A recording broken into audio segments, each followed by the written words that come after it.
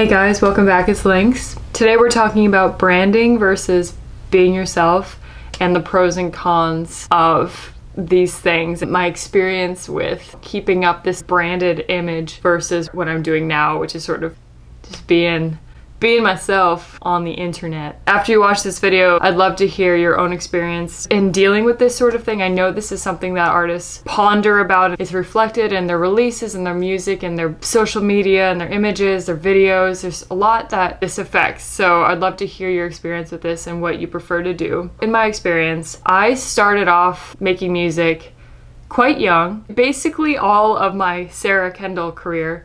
If you guys don't know, I used to go under my legal name Sarah Kendall before I switched my name to Llynks in 2020. I was making a very similar type of music. It was dark, it was brooding and sad, very depressing music. That wasn't because I was trying to be a depressed person in any sense. That is the way I felt at the time. My first song, Patient Hand, to my Comply EP, all of those songs were very sad, very slow burning, and very dark. I felt as though I created this world that I was in at the time, and it just made a lot of sense. All my visuals, like the Love You More video, the Comply music video, and Fantasies music video, I've always been drawn to, Victorian 1800s Art Nouveau artistry. I was like creating this mysterious, dark persona that I felt eventually that I was kind of stuck with. I wouldn't have dared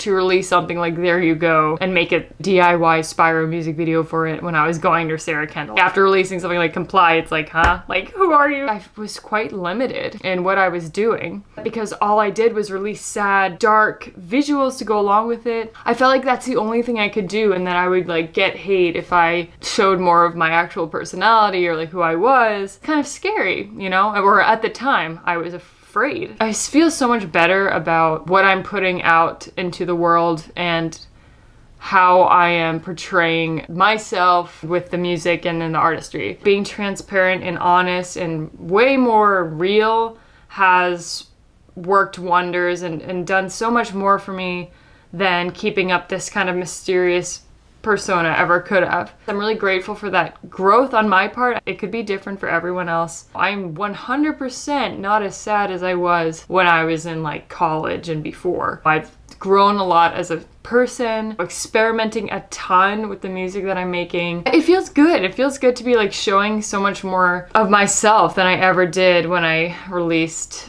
a very similar type of music all the time. It feels so good to be sharing who I truly am with you on a consistent basis on my YouTube channel. It's made me appreciate this experience so much more, and I feel so much more connected to you by doing this and just being honest and transparent about what being a musician is. It's not just like the end product. The reality is this. I'm just here in my mom's house right now in Massachusetts, and that's where I'm at right now. Feel like I have nothing to hide. Also during that time, I felt like I was overthinking absolutely everything. Even just like a tweet or like a post, I felt like it had to be dark and it had to be moody and it had to have this like underlying meaning.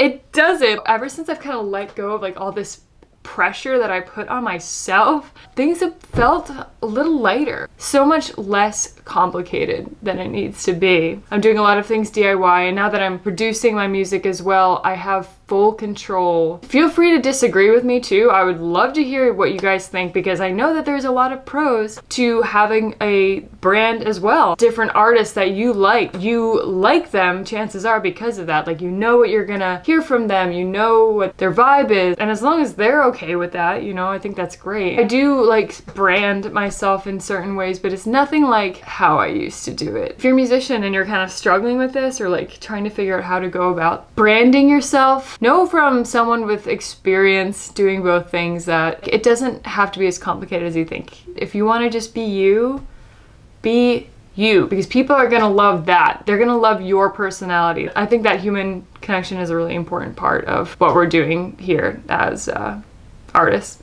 If you've been following me since like the Sarah Kendall days, thank you for sticking with me in all of this change. If you're new here, thank you so much for joining me. I think it's really good to fluctuate and like stretch your limbs and to try different things and to just feel lighter about what you do, because with all this pressure on the outside coming in, you really don't need to add to that by adding that internalized pressure on yourself. And that's something that I've totally struggled with in the past a lot, and I still do in different ways, but at least I'm letting go of any sort of fear about changing up my sound and showing more of who I truly am. At the end of the day, you are you. That's it. You're just like, you know, a blob on Earth fooling around on this planet for a while. I don't know. I used to mostly spend all my time writing lyrics, and that was the main part of what I felt as though I could contribute. Super vulnerable lyrics that would just like cut into your soul. Like I wanted to just like cut people in half, you know, with the lyrics and the storytelling. And that's what I focused on for all the time I was at Berkeley and before. The music kind of was second to that in a weird way. Now that I'm producing and stuff, I feel like I'm spending so much more time on the melody writing and on the whole atmosphere itself, and it's providing a new perspective for me. Lyrics I'll put in last. Is also a really cool workflow. So I'm experimenting with different workflows. The next song, Alive, will be out January 1st. Like and subscribe if you want to stay updated on my videos. I am posting every Friday at 11 a.m. Eastern Standard Time. See you next week. Thanks for watching, and comment below what you think.